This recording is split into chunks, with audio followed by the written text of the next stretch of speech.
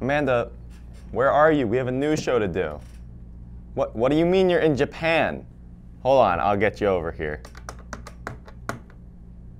Okay, you should be arriving any second. Woo! That was a flight. Good morning, New Egypt. I'm Sam Dreyer. And I'm Amanda Newman. And this is the New Egypt News.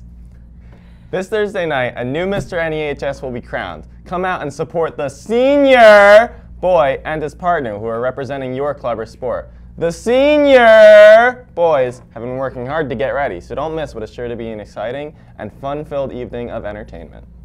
There are only a few days left to enter the poetry contest. The 2 best original student poems will receive a $50 gift card. The last day to submit your poem is next Monday, April 30th. Poems must be printed out and submitted in the yellow box in the IMC. It is under the Poetry Contest bulletin board. If you have any questions, please see Mr. Wilno. Continuing with the Alcohol Awareness Month series, here is peer leader Mackenzie Normile with another alcohol fact. Today's fact for Alcohol Awareness Month is that research indicates that alcohol use during the teenage years could interfere with adolescent brain development and lead to alcohol abuse problems later in life. If you would like more information about resources and services that are available, you can see Mr. Jagle. The Interact Club is collecting New Egypt student donations for Stoneman Douglas High School. Any students who donate $2 or more will receive a bracelet. The bracelets are printed with the words New Egypt for Parkland and Douglas Strong. Last week, the wrestling team hosted a performance by Skylar the Hypnotist.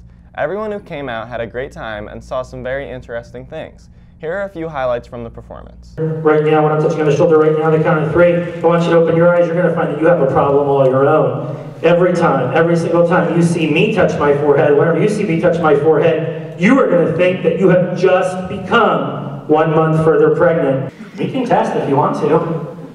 No?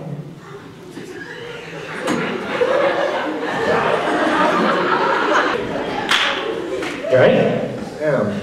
You know, pregnant.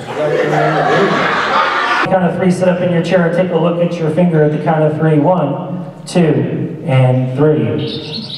There is a bird stuck to your finger. That is weird. Sit up in your chair.